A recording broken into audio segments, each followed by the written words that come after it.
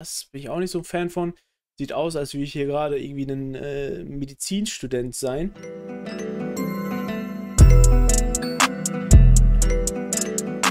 Ich will vorschlagen, gucken uns jetzt die Fashion-Polizei. Guckt sich jetzt nochmal die ein oder andere Kollektion an, die jetzt die Tage rauskommt. Einmal Love Scars, das ist die Brand von Jana. Da hatten wir uns ja bereits auch schon die erste Kollektion angeschaut. Sie released am 30.07. Das ist übermorgen, am Freitag, ihre zweite Kollektion. Und, das hat mir der Chat jetzt auch gesagt, Vested haut auch wohl nochmal was raus, passend zum Sommer. Was wollen wir uns als erstes anschauen, Freunde? Vested oder Love Scars? Ich würde vorschlagen, wir fangen einfach mit Vested an. Er released tatsächlich 2 Tage später, nämlich am Sonntag um 18 Uhr. Das bedeutet, es ist ein vollgepacktes, ja, ein ziemlich vollgepacktes Wochenende. Freitag, Love Scars. Samstag, AMA. Haben wir es ja auch gerade schon angeguckt. Und dann am Sonntag Vested. Aha. Alright. Vested Resorts heißt die Kollektion. 1. August. Es ist einfach wieder August, Freunde. Es ist August 2021. Wo zur Hölle sind die letzten 7 Monate hin? Absolute Frechheit. An der Stelle mal kurz. Wollte ich einmal nur mal hier auskotzen. Und das sind die einzelnen Pieces. Wir sehen ein Cardigan. Wir sehen einen Half-Zip. Wir sehen ein paar T-Shirts, kurze Hosen und sogar ein Badestrandhandtuch, was auch immer. Oder ein Handtuch generell. Ich bin gespannt. Vested hat halt so seine eigene Linie, die er fährt. Wir sehen halt sehr, sehr oft eher minimalistische Pieces, wie zum Beispiel hier, wo einfach nur das Logo irgendwo eingestickt ist. Das ist aber so mehr oder weniger sein Markenzeichen, kann man schon fast sagen. Aber darüber hinaus gibt es auch immer mal wieder andere Pieces, wie zum Beispiel hier so ein paar Graphic Tees. Aber wir wollen uns ja jetzt hier die Resorts-Kollektion anschauen. Anscheinend kommt dann ein Polo-Shirt in Babyblau raus mit der passenden kurzen Hose, als Set sozusagen. Ihr kennt meine Meinung bezüglich Polo-Shirts. Hatte ich ja auch schon bei 6pm gesagt, dass ich die Dinger, ja, schwierig finde. Ist jetzt nicht hundertprozentig mit meinem Style kombinierbar, beziehungsweise integrierbar. Trage ich wirklich fairerweise sehr, sehr, sehr selten. Sehr selten. Also ich glaube, ich habe gerade noch erwähnt, dass dieses Jahr 7 Monate alt ist. Ja?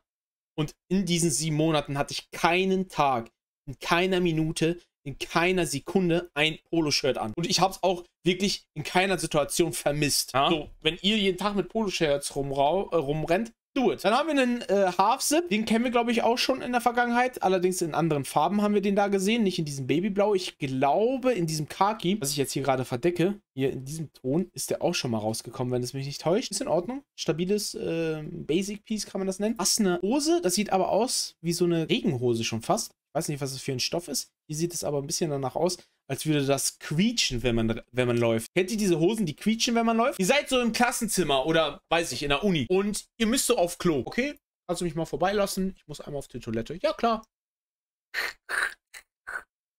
Du denkst jetzt schon so, oh mein Guck, der Hörsaal, guck mich gerade an. Mit 800 Leuten chillst du da.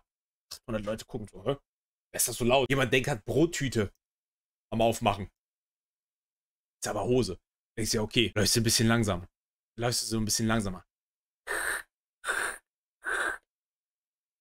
Der Prof guckt dich irgendwann mal an. So, ja, kannst jetzt den Raum verlassen, du nervst. Sehr schwierige Hosen, aber Chat sagt gerade zu mir, dass das ein Satin ist. Also keine Quietschhose. Gut, dann will ich nichts gesagt haben, aber ich wollte mir einmal hier den Vergleiche-Pad nicht nehmen lassen. Gut, Satin, ja, schöner Stoff. Cardigan, den haben wir tatsächlich auch schon mal gesehen in einem braunen Colorway. Bin ich ein Fan von, sage ich ehrlich. Brauner Colorway hat mir aber besser gefallen. Dann ein paar T-Shirts, einmal mit einer halben Frau drauf und einem Basic-T-Shirt in beige. Ja. Schwarze Hose, cool. Cool, das ist eine Badehose vielleicht sogar. Dann, aha, das ist eine nice Kombo. Das finde ich sehr cool. Schlicht, kurze Hose, passend zu dem Kurzarmhemd in so einem Grünton. Taugt mir. Taugt mir tatsächlich sehr gut. Aber finde ich auch sehr nice. Bis jetzt für mich das beste Piece. Und dann noch so ein Turnbeutel und ein Handtuch. Aha, hier ist noch so eingestanzt. Die Frau, die wir gerade von dem T-Shirt gesehen haben. Interessant. Der Cardigan sieht auch so vom Stoff her sehr nice aus, muss ich sagen. Aber ich bleibe dabei, der braune Colorway taugt mir besser. Ich erkläre jetzt auch warum. Weil Cardigans ist meistens etwas, was du eher im Herbst anziehst oder im Winter. Und dann hast du halt auch diese Erdtöne eher drin, als zum Beispiel jetzt so ein Babyblau. Hier die Sachen angezogen. Aha. Die Hose, ja, die Hose hätte vom Schnitt ein bisschen wilder sein können. Die sieht mir jetzt mehr so regular geschnitten aus. Dafür haben die Polohemd tatsächlich einen sehr nice Schnitt. Auch der Cardigan gefällt mir gut angezogen. Ja, aber ich bleib dabei. Bestes Piece für mich oder beste Combo ist das Kurzarmhemd mit der grünen Hose. Also das taugt mir am meisten. Was ist euer Favorit, Chat? Seid ihr d'accord mit mir oder seid ihr anderer Meinung? Ihr müsst mir zustimmen. Euch bleibt gar nichts anderes übrig. Diktator-Pad entscheidet hier.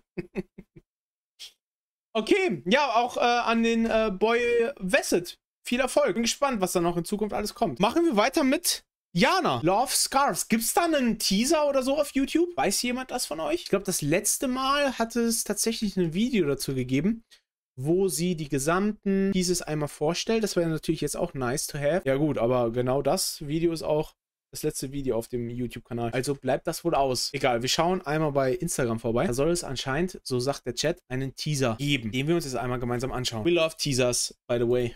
You know, it's deeper than that. It's like a certain way of looking at life, looking at the world. I think that some of the qualities that make up Okay, kein Beat, sondern so eine Sprachaufnahme drüber gelegt. sex and drugs and if you don't get it, you don't get it. But if you get it, you know, Mit ein bisschen Behind the Scenes drin. it's because you live it. Okay, ich kann mich an die erste Kollektion erinnern. Da war so ein Set dabei, aus Trainingsanzug. Ich glaube, das war meiner Meinung nach die besten Produkte.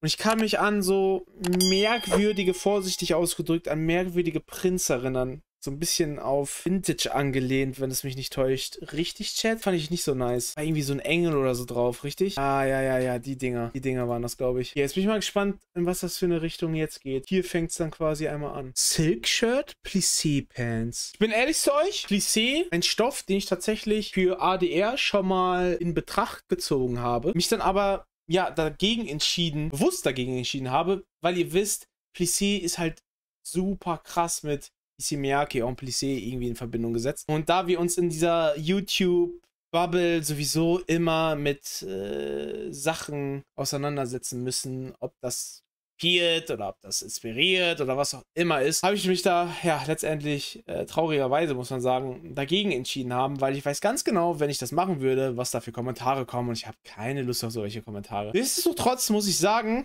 dass ich es hier sehr cool finde und auch schön umgesetzt. Also sowohl das Silk-Hemd finde ich nice, als auch die Hose. Ich finde, das Hemd kann jetzt auch daran liegen, dass das eine Dame anhat. Könnte vom Schnitt ein bisschen anders umgesetzt worden sein. Ich finde es ziemlich lang, aber die Hose sieht safe nice aus. Aber erinnert halt an Plissé. Das ist halt so der bittere Nachgeschmack. Aber ich glaube, da muss man sich einfach ein bisschen von frei machen. Also so sehe ich das zumindest. Weiß ich nicht. Also, aber diese Diskussion hatten wir auch in der Vergangenheit. Dann hat Zara Plissé gemacht. Haben auch Leute gesagt, okay, dürfen die das nicht? I don't know. Ich bin jetzt hier, nicht das Fashion-Kartellamt, sondern nur die Fashion-Polizei. Aber nein, Spaß beiseite. Farben auch sehr nice. Auch cool in Szene gesetzt mit den Suicokes an den Füßen. Ist a Vibe. Gefällt mir gut. Gefällt mir gut. Gefällt mir bis jetzt sogar 1000-mal besser als die erste Kollektion. Allein diese beiden Pieces. Auch interessant, dass der Kragen vom Hemd in schwarz gehalten ist. Aber ich bleibe dabei, der Schnitt hätte ein bisschen anders sein können. Meine Meinung. Ihr wisst, ich bin aber eh mehr so der Crop-Boy. Deswegen, ja, hätte ich das, glaube ich, anders gelöst. Aber ja, das ist jetzt nur so eine kleine Kritik, wenn man das überhaupt als Kritik sagen kann. Aber gerade dieses Set, super nice. Hat auch hier vorne links auf der Brust anscheinend ein kleines Branding. Die Hose müsste aber komplett clean sein, wenn es mich nicht täuscht. Nice. Also gefällt mir sehr gut bis jetzt. Love Scars, dann ein T-Shirt. Schwarz ist es nicht, ist glaube ich ein Blau. Mit so Strassstein. Okay. Not the biggest fan. Den Kollegen hier mit Quallen. Sind das Quallen drauf? Aha. Und hier haben wir dann mal ein anderes T-Shirt, was auch von der DNA beziehungsweise vom Stil her in eine andere Richtung geht, als das hier zum Beispiel. Das hat er ja auch gerade Justin an. Muss ich sagen, gefällt mir gut. Finde ich nice. Bis jetzt das beste T-Shirt. Die anderen beiden haben mir nicht so gut gefallen. Aber das ist nice. Auch Farbkombi wild. So leichter Cremeton mit dem Rot kommt cool. Dann noch Zip-Hoodies. Ja, okay. Passend quasi zum Love Scars Namen. Hier mit dem Herz drauf. Das Herz taugt mir nicht so krass, aber was interessant aussieht, ist dieses Detail an der Kapuze. Was ist denn das, wenn man das zumacht? Würde mich mal interessieren. Was ergibt das, wenn man das zumacht, Freunde? Bin ich lost oder was ist hier los? Ein Schädel? Okay, macht Sinn, weil es auch am Kopf ist. Ein Polunder. Dieses Detail gefällt mir gut. Ja, diese Smileys, da habe ich ja auch schon 100-mal gesagt, dass ich da jetzt nicht so the biggest Fan von bin. Das hätte man meiner Meinung nach weglassen können, aber auch das ist ein starkes Piece. Auch einer der stärksten Pieces. Oder stärkeren. Hier ist nochmal ein anderes T-Shirt mit so einem Herz drauf. Ja. Und hier sehen wir jetzt nochmal alle Pieces aufgelistet. Sehr schön. Mir gefallen alle T-Shirts nicht, außer das hier. Mir gefällt das Kurzarmhemd sehr gut. Hätte ein bisschen kürzer sein können. Mir gefällt der Polunder auch. Aber mein Favorite Piece ist Safety Pants. Pants ist das, was für mich am meisten heraussticht. Es gibt auch noch ein paar Socken. Okay, Socken. Was soll ich jetzt zu Socken mit Branding drauf sagen? So, die sind einfach da und die sind auch okay. Aber gerade diese 4 Pieces finde ich sehr wild. Und es ist ja auch klar, dass eine Kollektion nicht in seiner Gänze fallen wird. Sehr unwahrscheinlich. Ja, zum Beispiel dieses T-Shirt taugt mir gar nicht. Das bin ich auch nicht so ein Fan von. Sieht aus, als würde ich hier gerade irgendwie ein Medizinstudent sein. So auf, ich will in einer Vorlesung abspicken bei einer Klausur. Ey, wilder Fivehead-Move. Wilder Fivehead-Move. Du lernst einfach nicht, sondern schreibst dir die richtigen Lösungen einfach auf das T-Shirt. Oder printst es drauf. Nice. Fivehead-Spicker. Alles in allem muss ich sagen, dass ich auch hier diese Kollektion mir deutlich besser gefällt als die erste. Ja, also auch, dass da mal ein bisschen mit verschiedenen Stoffen gearbeitet wurde. Einem Silkhemd, einer Plissé-Hose. Ich glaube auch der Polunder hatte ein Strickmaterial. Nice. Finde ich gut. Finde ich echt gut. Starkes Ding. Chat, was ist eure Meinung? Ihr seid meine Meinung, oder? Ist keine schlechte Kollektion, sondern eher im Gegenteil. Ist eine absolut stabile Kollektion sogar. Also Props. Wirklich. Muss ich sagen. Positiv überrascht. Und selbstverständlich auch an der Stelle viel Erfolg. Und ja, freue mich auf die 3. Kollektion, wenn wir die dann zu Gesicht kriegen. Weil wenn das so weitergeht, dann entwickelt sich das absolut in die richtige Richtung. Meiner Meinung nach. Wichtig und richtig.